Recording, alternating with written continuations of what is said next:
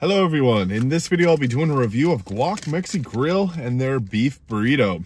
I got it with hot salsa, so this might be a little bit spicy because any other time I've had their hot salsa, it's really been really hot. So I'm excited to try this out.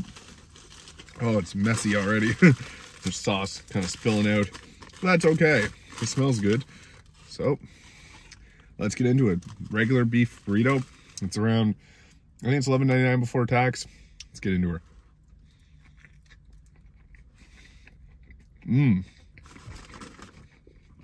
Tastes good. It's already spicy. Nice.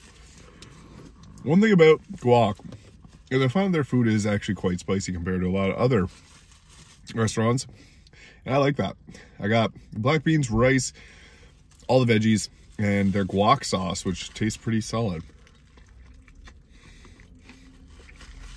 Plus the hot salsa.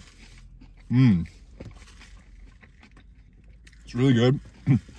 I know by the end of this, I'm going to be burning my face off. Pretty solid though. We just got one here where I live, and I've never had it before, but I like it.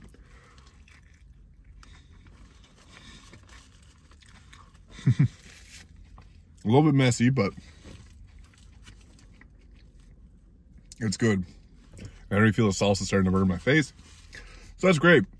Guac Mexi Grill. It's so good. I really like it. Fresh vegetables, fresh meat. It's all great. So on a scale of 1 to 10, I would give the Guac Mexi Grill, I'd say 7.5 to an 8 out of 10. It is a pretty solid Mexican restaurant if you're looking for burritos or tacos, anything like that. I find it's always quite fresh, and they actually have very spicy food. So if you're a spicy food connoisseur, this is your spot. Thank you so much for watching. If you enjoyed this video, please hit the like and subscribe button below, and I'll see you in the next video.